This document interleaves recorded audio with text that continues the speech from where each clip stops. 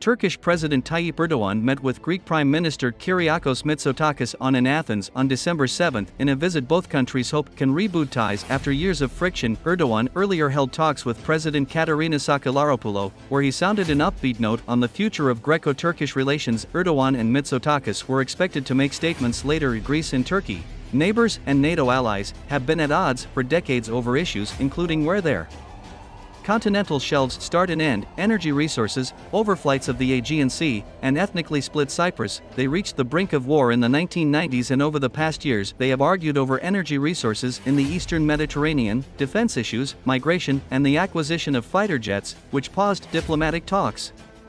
Relations improved after Greece sent aid to Turkey following a devastating earthquake in February.